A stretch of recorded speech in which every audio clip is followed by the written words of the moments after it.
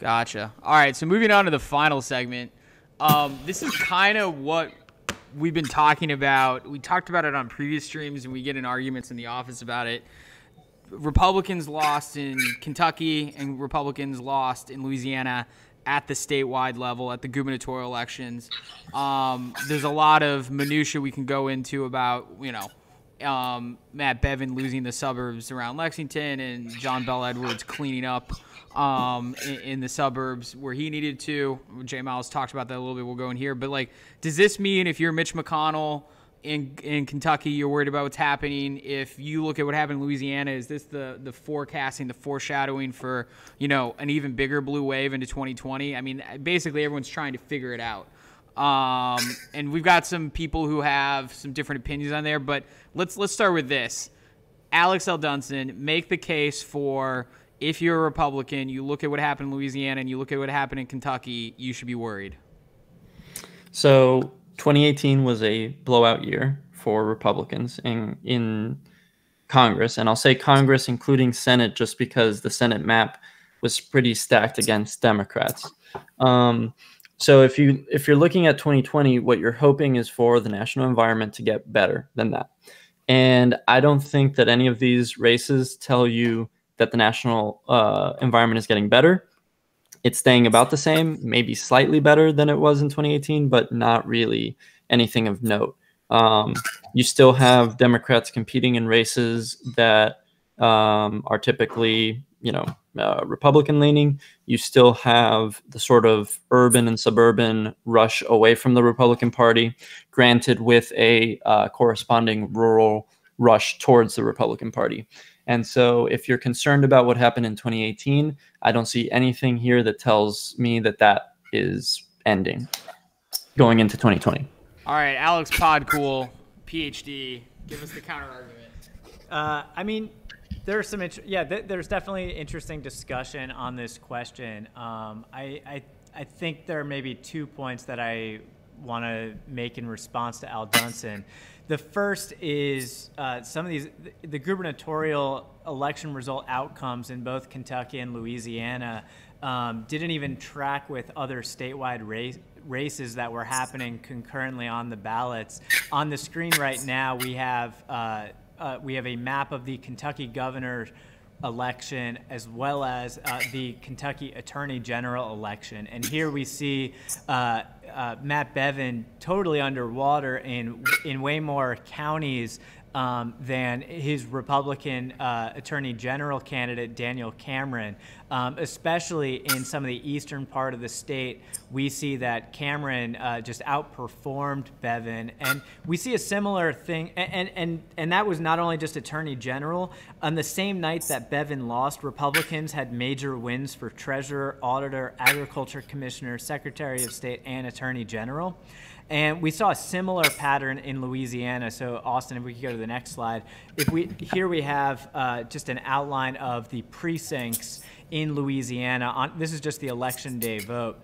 But comparing Risponi against the Republican Secretary of State candidate. So on the x-axis, we have the Secretary of State candidate's performance. On the y-axis, we have Risponi. Now, if it were a perfect alignment, we would see all those dots aligned on where that dark red line is at the 50, which is a slope of 1.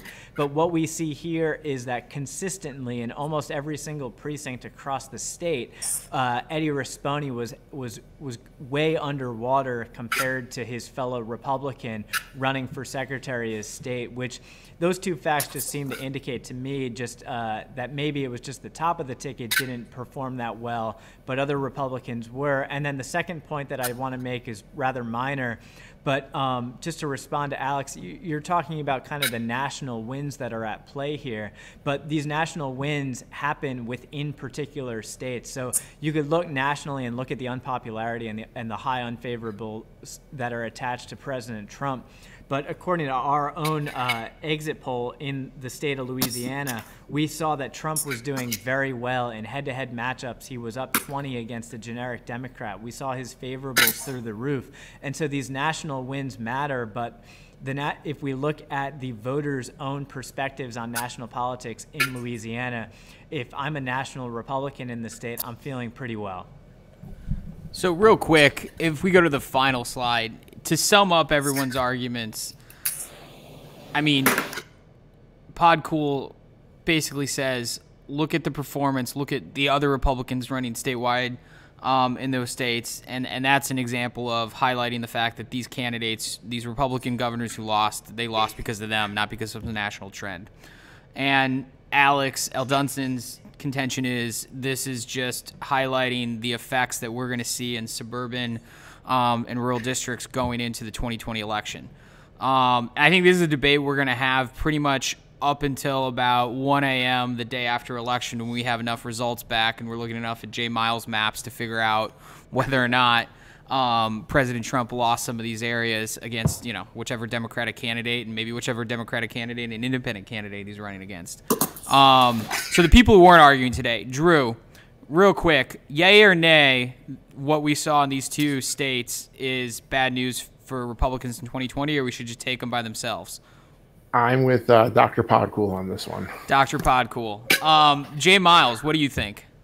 Yeah, I mean, if I were a Republican, I would still be feeling decently well. I mean, a perfect example of this would be in 2015 when Edwards won by 12 points. David Vitter the next day said that he would step down, and well, guess what? The next year, the Republicans had no problem holding a Vitter's seat in the Senate. So there's that. But I would say it probably could be better for Republicans in that, let's say, if Hillary Clinton were president right now, she would, of course, be in every ad. So, and they could have maybe even beat Edwards just on that. So could it be better for Republicans? Yes. But I would still, you know, I don't think Trump is in any position that he could lose Louisiana or Kentucky. So on the whole, I think it doesn't. I wouldn't read too much into it. Got it. I think we're all on the same page there. So we've eaten up a half an hour of time. This was an interesting experiment. Most of us were not as inebriated as we've been on election nights, so maybe we're less fun, right, Podcool? But thanks for listening. We'll do a little bit more of this as we're adding on more people and having more people like Miles on kind of break this down. Drew, anything else you want to close up with? If you don't already get our newsletter, sign up for that at decisiondeskhq.com. Also, whatever stream you're liking on, follow us so you can get any updates and know when we're going to be on the air. Cool. Thanks, guys. All right. Thank you all.